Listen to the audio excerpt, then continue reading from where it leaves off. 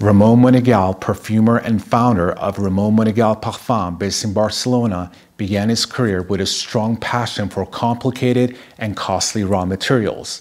He honed his skills through studies at the Barcelona Design Center and Assad in addition to his training in Paris. He created his first fragrance Alida in 1979, and he went on to serve as the creative director of Marujaya, creating successful scents for over 20 brands. In 2007, he left the Puig Group to become an independent perfumer and pursue his dream of creating without limitations. Welcome back, ladies and gentlemen. I'm thrilled to finally introduce you to the renowned house of Ramon Monegal Parfums on my channel. And what better way to kick off this exciting introduction than with their latest release, Hazy Rose, which was launched in the late of 2022. Hazy Rose was described by the house as a perfume that evokes the feeling of a wild rose as the sun rises. The scent is like the dew on its petals evaporating in the heat and creating an aura that moves with the morning breeze. It captures the unique scent of a rose as it wakes up, and the feeling of approaching it, guided by instinct to capture its essence. It captures the natural essence of a wild rose.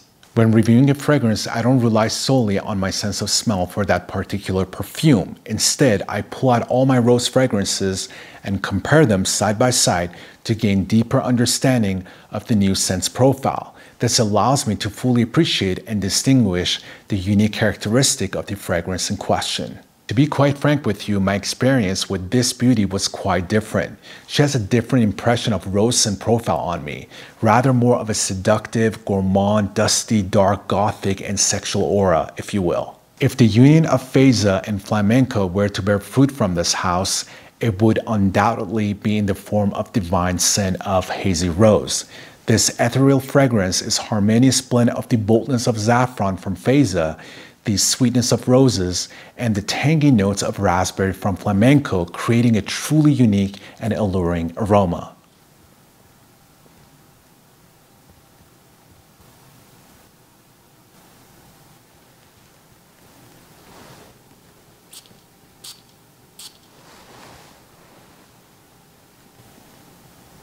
This is so sexy, you guys. I remember initially when I sprayed this, I was like, this is such a sexy rose.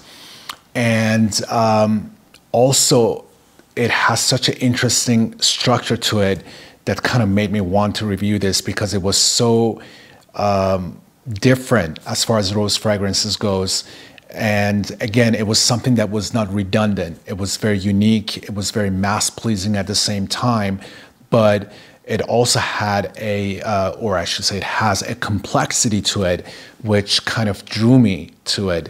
And that's why I wanted to talk about this with you guys. So this one, what makes it so complex, it's its dual personality. What I mean with that, when it lingers around, it smells different than when you bring it up close. So Hazy Rose opens up with a big dose of jammy sweet rose and a big dose of saffron. Few minutes into the opening, you get facets of Indian ginger coming through like rays of morning sunshine.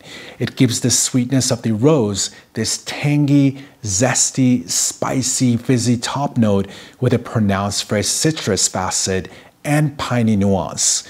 But when it lingers around, it has this mossy vibe to it. It gives this fragrance almost this like a smoldering aura to it, which makes it very sexy.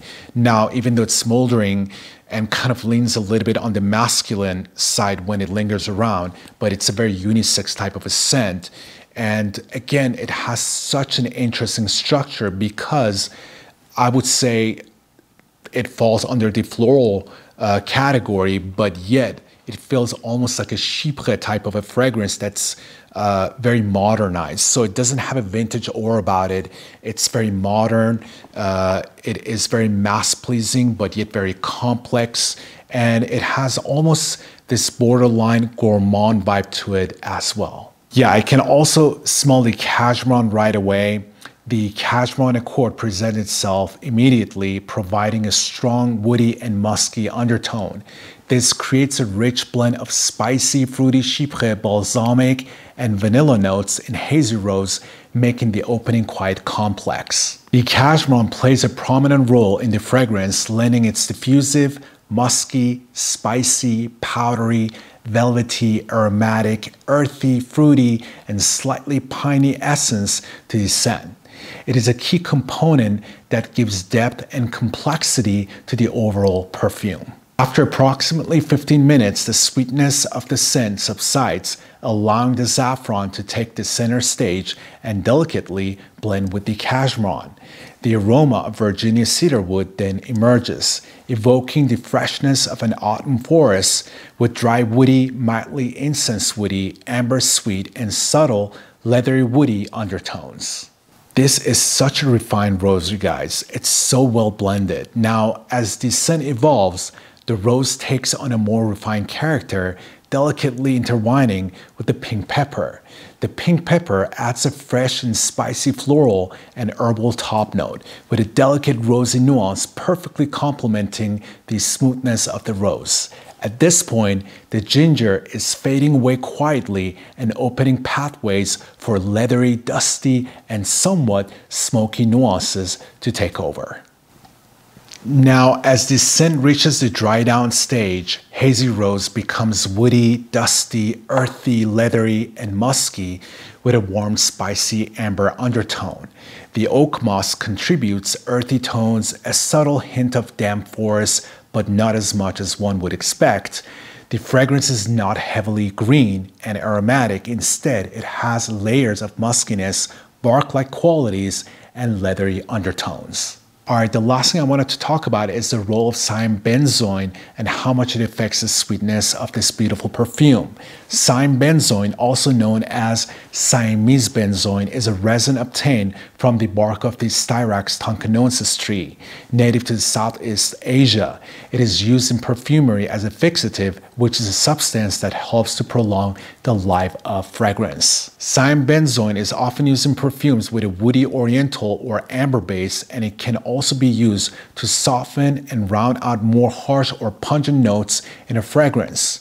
So to me, the key notes in this fragrance are rose, saffron, cashmere, musk, and cybenzoin. Now, there's definitely some moss in here for sure, which I can definitely smell on the opening when it lingers around and a little bit in the dry down. But to me, this is definitely a very beautiful, musky, woody rose. Alright, you guys, so that's all I have for Hazy Rose. I don't want to get into longevity and all this stuff that I usually get into, because I think I kind of went over that in my explanation of the fragrance, the way it evolves and its life cycle. Now, I can say that it's a very long-lasting fragrance, and if you read up on the reviews, you'll see that a lot of people talk about how it lasts for a very long time on your skin. Now, personally, on me, it does easily about 10 plus hours. Again, this one, it's a very unique type of a scent because, first of all, very complex. It's very sensual, very seductive. It's very smoldering, very sexy, and it's borderline gourmand as well. And I cannot imagine anyone not liking this scent. And that's it, guys. That's all I have. Thank you so much. And hopefully I'll see you guys soon with another video. Bye.